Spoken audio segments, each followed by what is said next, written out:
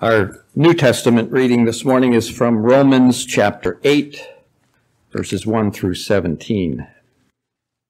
Therefore, there is now no condemnation for those who are in Christ Jesus, because through Christ Jesus the law of the Spirit of life set me free from the law of sin and death. For what the law was powerless to do, in that it was weakened by the sinful nature, God did by sending his own Son in the likeness of sinful man to be a sin offering. And so he condemned sin in sinful man, in order that the righteous requirements of the law might be fully met in us who do not live according to the sinful nature, but according to the Spirit. Those who live according to the sinful nature have their minds set on what that nature desires. But those who live in accordance with the Spirit have their minds set on what the Spirit desires. The mind of sinful man is death, but the mind controlled by the Spirit is life and peace. The sinful mind is hostile to God. It does not submit to God's law, nor can it do so.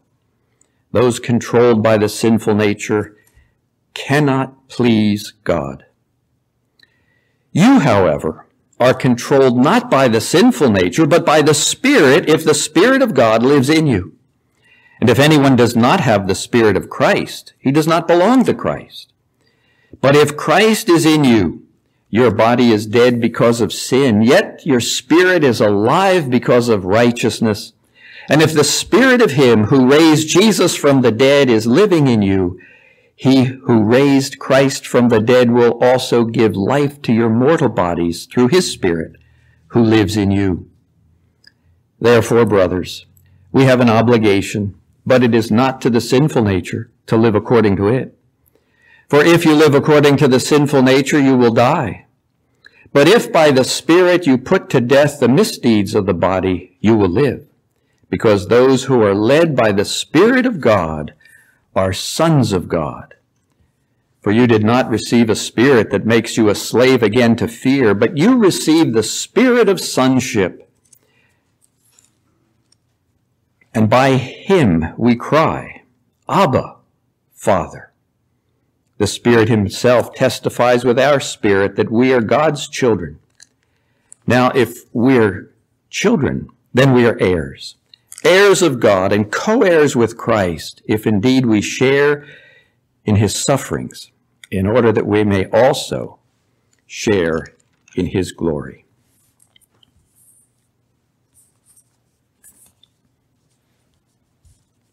Let us bow in prayer.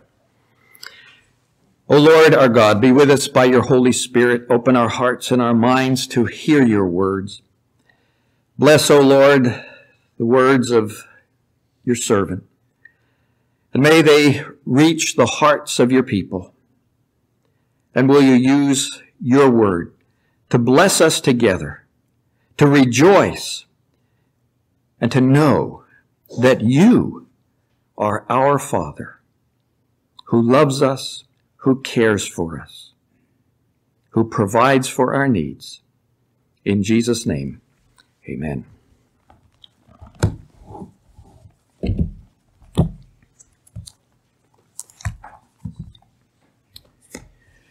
This is Father's Day, as you're well aware. Time to honor our fathers. And so I wanted to try to combine the Father's Day emphasis with some help to families and what needs to be done in our day, and combine that with our adoption into God's family. I don't know if I've succeeded. I think maybe I've bitten off more than you all can chew. But I hope I can at least keep you awake. But we want to acknowledge on this Father's Day not only our own fathers, and not only children in your families who call you Father, but in doing that we want to acknowledge that God in his infinite wisdom has declared his overall design for the family itself to be the very core of our earthly society. And quite honestly, that family as God designed it to operate in society is in big trouble today because of all the attacks on family, sexual orientation, all those things that are going on. But you see, at the very beginning, God created male and female. Genesis 1:27. He bound them together in an intimate relationship of marriage. Genesis 2:24. Man shall leave his father and mother and cleave to his wife. And then God gave them we call the cultural mandate to be fruitful and fill the earth and subdue it.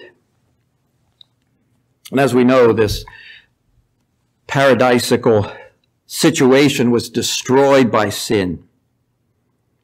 And in our day, we continue to see the results, the effects of that ongoing unrighteousness of mankind because of sin. And we see it in ways in which that unrighteousness is displayed in marriage, families, sexual orientation. And we need to be reminded that as Christians, we need to live out our biblical family values as a way to help to redeem our very culture from its destructive ways. And in doing that, we also honor our Heavenly Father. And this day you have honored your fathers. Maybe you've sent a card or received a card, a gift card, a tie, a belt, socks, a coffee mug, various kind of standard Father's Day gifts. Handcrafted objects to let you know that you're respected and well thought of. And perhaps your children have given you something to let you know that you are special. I'll tell you the one that scares me, though, is that the coffee mug or the tie that says world's greatest father. Do you realize the stress that puts on fathers? Do you realize that there is no father that can perform at that level? It's impossible. We're not perfect. I know I'm not. I've made lots of mistakes. I've failed. But how would you even determine the world's greatest father? Now, is it a contest? Do you answer a questionnaire online? Do you fill it in, or do you send your children to another family so they can experience that father? Or you know what I'd really be happy with, though, is just a card that says, "World's good enough, Dad." Expectations are lowered, stress is off, the pressure decreases, and yeah, then there is room that we can strive to be better. We can strive to be what God wants us to be in the midst of our families. And today, I want you to see how God's glory and God is glorified in being our Father to all who believe in Jesus. And I want you to get a sense of what God the Father has done in our behalf to get us back into the family.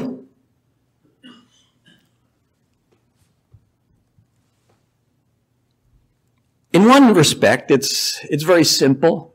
We trust Jesus. And He adopts us as sons.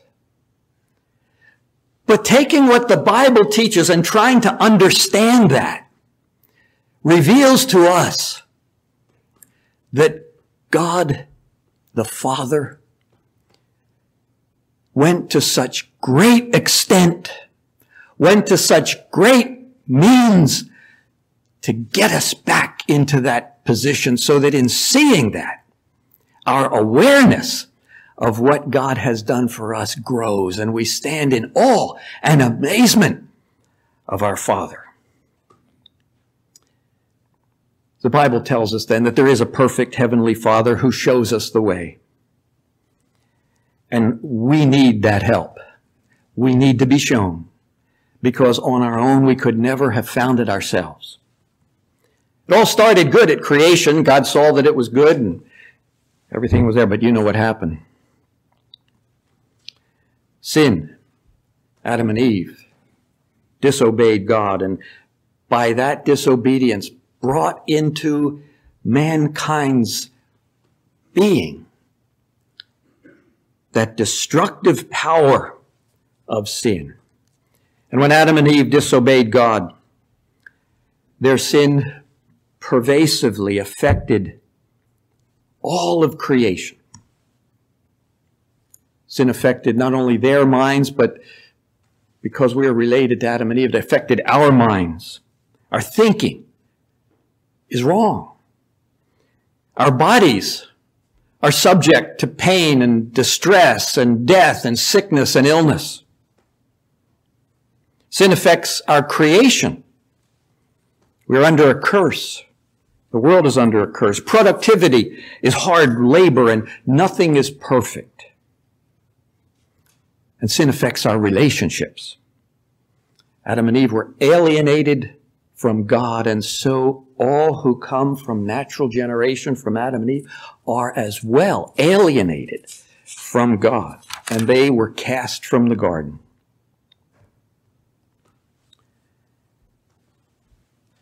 Their children were alienated from each other. Cain killed Abel. Even Father Abraham, who stands as a respected patriarch, and indeed he was and is. But even his own heart was affected by that fall, and the relationship suffered. And you remember a couple of times in his own existence, he lied about his wife being his sister. Due to sin, every area, everything is affected and touched by sin. So our Shorter Catechism, Westminster Shorter Catechism 19 says, all mankind, by their fall, lost communion with God, are under his wrath and curse, and so made liable to all the miseries of this life, to death itself, and to the pains of hell forever. Paul, again, as he writes in Romans, says in chapter 3, verses 10 through 18, as it is written, there is no one righteous, not even one. There is no one who understands, no one who seeks God. All have turned away. They have together become worthless. There is no one who does good, not even one. Their throats are open graves. Their tongues practice deceit. The poison of vipers is on their lips. Their mouths are full of cursing and bitterness. Their feet are swift to shed blood. Ruin and misery mark their ways. And the way of peace they do not know. There is no fear of God before their eyes.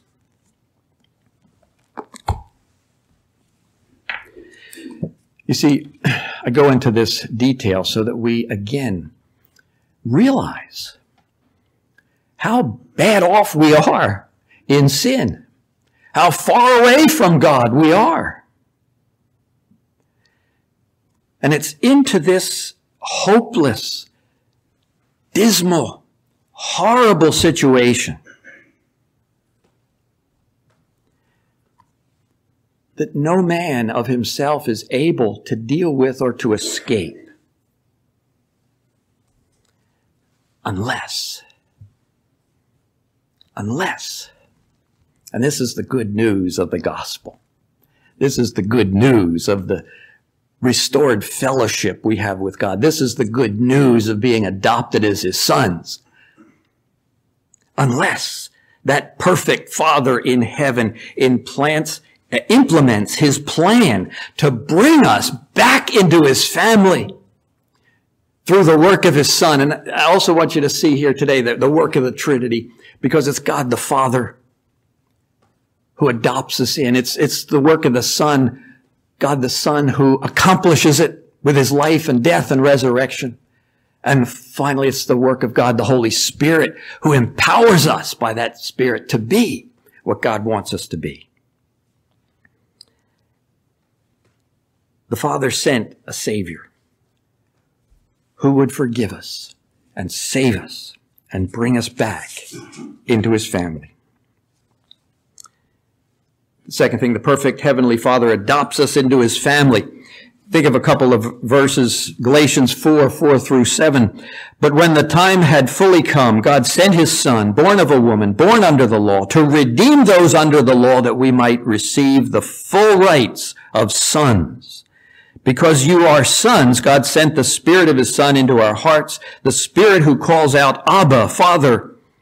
So you are no longer a slave, but a son.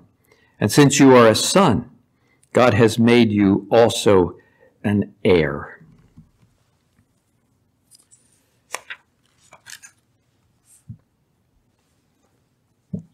As the Father, God the Father is the source of our new life, who gives it to those who don't deserve it, who creates it in us,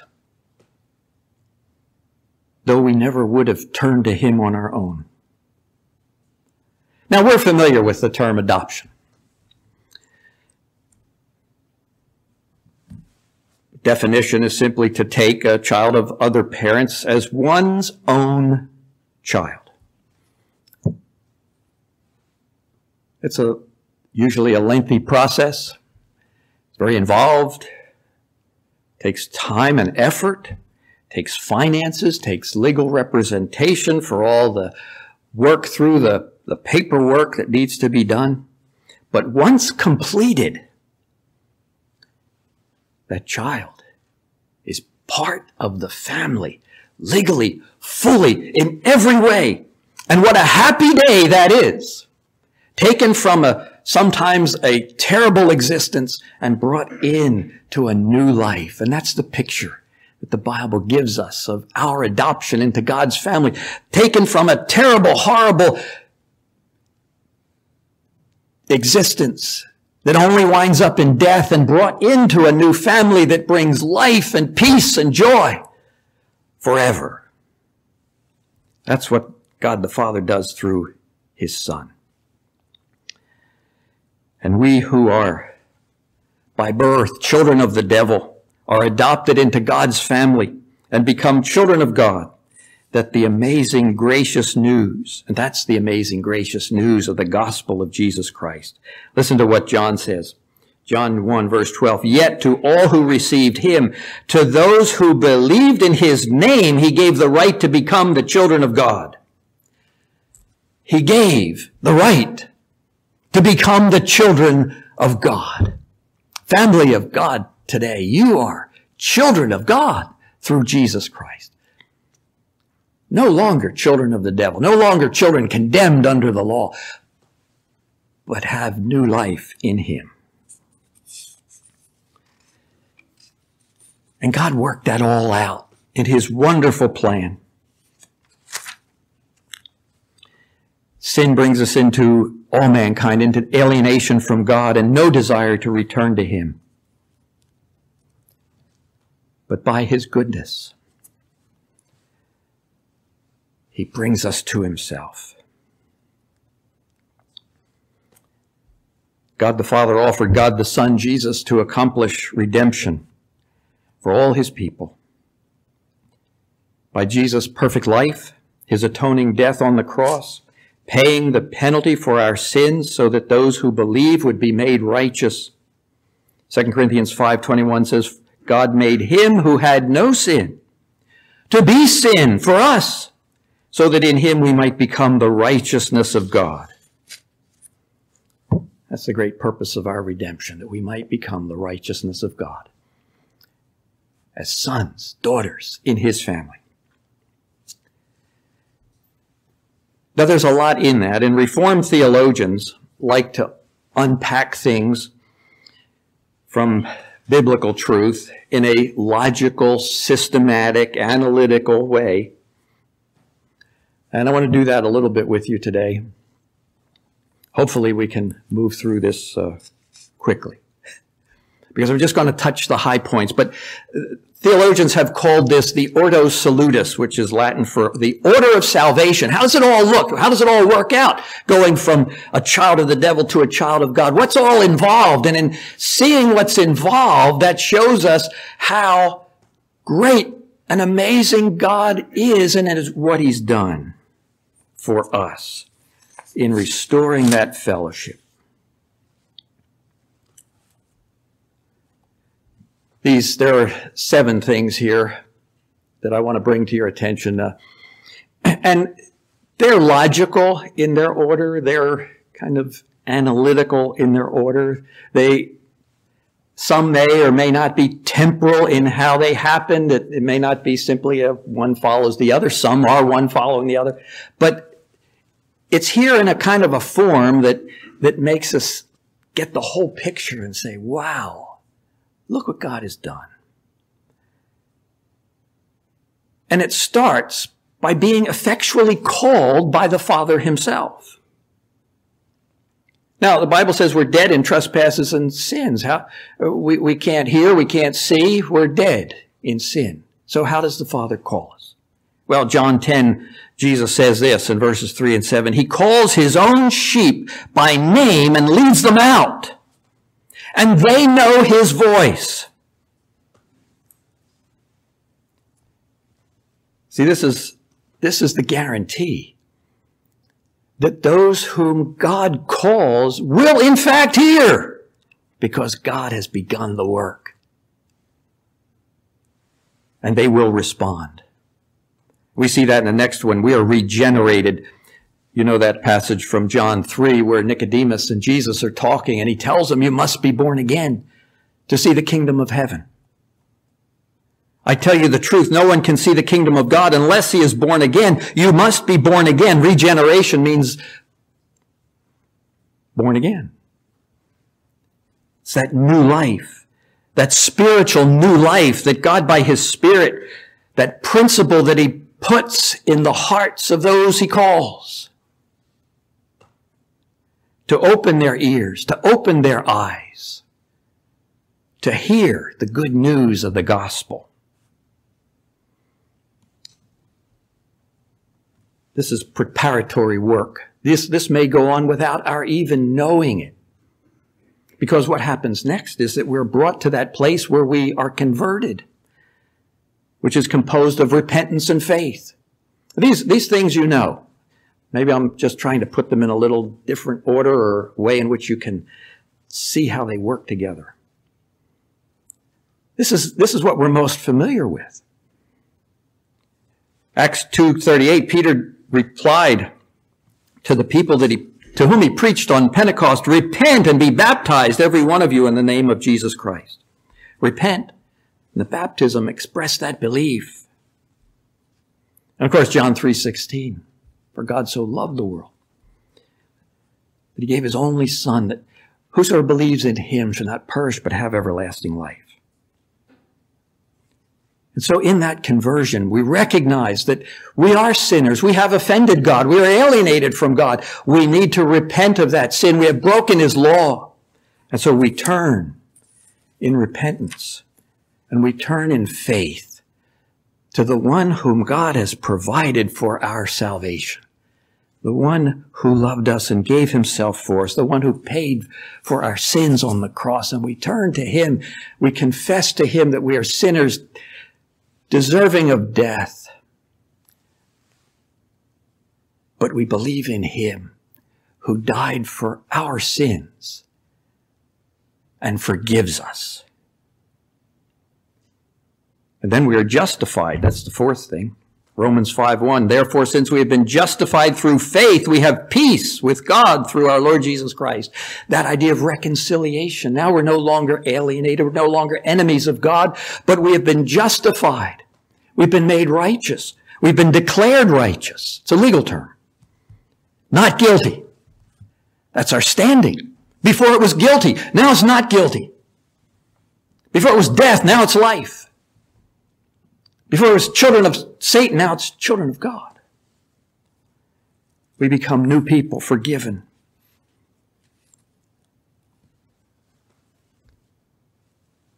But not even that's the end of the story. For you see now, the fifth thing, we are adopted into God's family. John 1:12. Yet to all who receive him, he gave the right to become children of God. Now that standing is ours. We're part of God's family by faith in Christ, who has forgiven us, cleansed us, and puts us in that family. We are legally his. And he did all that for me. He did all that for you. I didn't deserve it. You don't deserve it. We're all sinners. But that's what he did. And so we sit here today as part of his family, worshiping him in joy, in that amazing realization of the extent to which he went for us. The God of heaven, of all the universe, who sits enthroned and has every molecule of this whole world under his control, and he looked at us in love. We're adopted into his family. The sixth thing is now we're sanctified. He gives us the power to put off the old self, Ephesians 4. Put off your old self, which is being corrupted by its deceitful desires, and be made new in the attitude of your minds, and to put on the new self, created to be like God in true righteousness and holiness. He's given us a new desire to obey him. He's given us a new walk, a new life. Oh, we fail, we sin, but he continues to forgive. He's given us that new life to please him, to glorify him in everything that we do.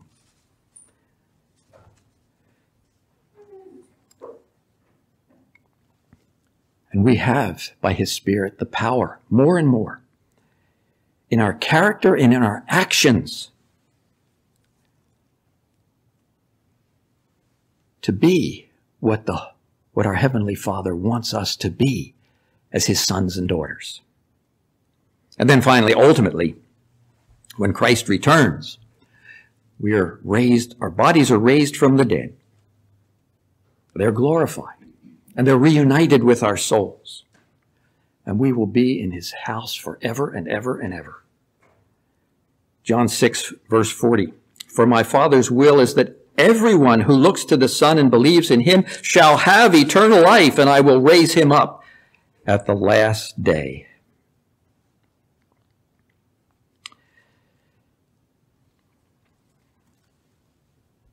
Here's a picture of what God has done for us, from calling to glorification, the whole journey of our spiritual life, and we stand in awe and amazement of what he has done as our Father to make us his children. What an awesome privilege to know God as our Father, even as he's taught us to pray that in his prayer he gave to his disciples, our Father. So we're here today, and we rejoice that this Father's Day, God is our Father. And by faith, we're in his family.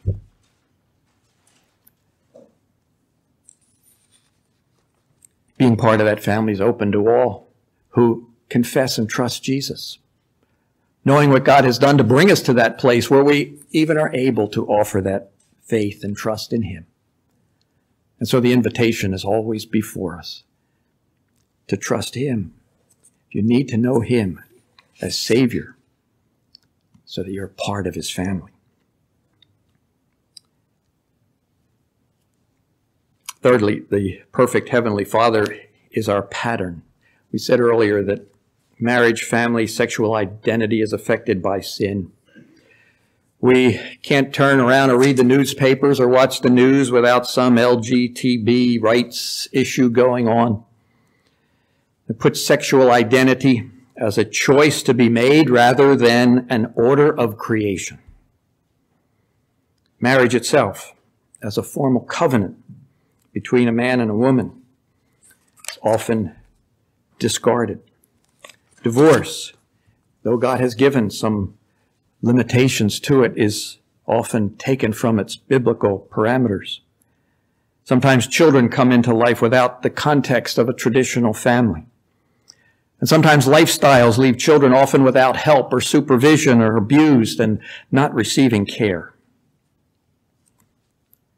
And as our culture moves more and more away from biblical family principles, it's up to us as believers who are part of God's family to express in our own families what we experience in God's family. And the Holy Spirit enables us to do that. It's just a few tips, if you will, from Scripture. Fathers, we need to admit we need help and ask for it. Jesus said in Matthew 7:11, which of you, if his son asks for bread, will give him a stone? Or if he asks for a fish, will give him a snake? You then, though you are evil, know how to give good gifts to your children. How much more will your Father in heaven give good gifts to those who ask him? So we're encouraged to be gift givers to our children. Not wrapped up presents, but the gifts of love and praise and encouragement and support and time. And the gift of yourself to those in your families. To give those physical, emotional, nutritious gifts. Not snake and stones. And so Jesus in John 14:2 says, in my Father's house are many rooms. I'm going to prepare a place for you. Giving to our children, preparing, providing for them. Provisions of food and clothing and shelter are basic. But there's provision for interactions with the larger family to foster a sense of fitting in together with the broader family. Sometimes families are stressed and broken, but there's value in seeing how we fit together with in a broader picture. And not only blood relatives, but the family of the church, God's family. With the saints in worship, we gather together as brothers and sisters together, worshiping God, our Father. Focus on the family. Growing up, children in the home, it may be difficult. There are all kinds of ways to pull you and take time away with your work and all kinds of other things. But be focused. It goes too quickly. I was reading a letter from one of our missionaries in China, Jeremiah Montgomery, the other day, and he was reflecting on his family, young children there in China. He says it's been said that if you have children in the home, the nights are long, but the years fly. That's true. Then establish a positive home environment, 2 Thessalonians 2:16 and 17. May our Lord Jesus Christ himself and God our Father, who loved us and by his grace gave us eternal encouragement and good hope, encourage your hearts and strengthen you in every good deed and work. Negative, harsh criticism is not a good environment in which to grow positive, achieving, successful children. So like our Heavenly Father, be encouraging, supportive, helpful, reassuring, and accepting. And be consistent in expectations. James 1:17 says, every good and perfect gift is from above, coming down from the Father of heavenly lights, who does not change like shifting shadows. Shifting shadows create instability and uncertainty, but consistency brings stability. Be consistent in treating your children. And in these ways, we can demonstrate these biblical attributes of our Father in heaven to a world that needs help in their families. We have an amazing Father who has loved his children with an astounding, amazing, everlasting love. My hope is that you get to see that. You saw something of that in what God has done to bring us into his family so that we can leave here today rejoicing in the fact that we have a heavenly Father who loves us and cares for us and has done more than we could ask or think to be our Father and to call us his sons and daughters. While we may not be the best father in the world, we know God the Father, who is our Father. Let us pray. Our Father, we give you thanks for what you have done, and we stand amazed and in awe and in wonder, and we offer you the glory, for you've done it in a remarkable and wonderful way. And because of what you've done, we now stand as your children, redeemed, saved, protected, cared for, promises to us for everlasting life with you forever. And so bless. Thank you for being our Father. In Jesus' name, amen.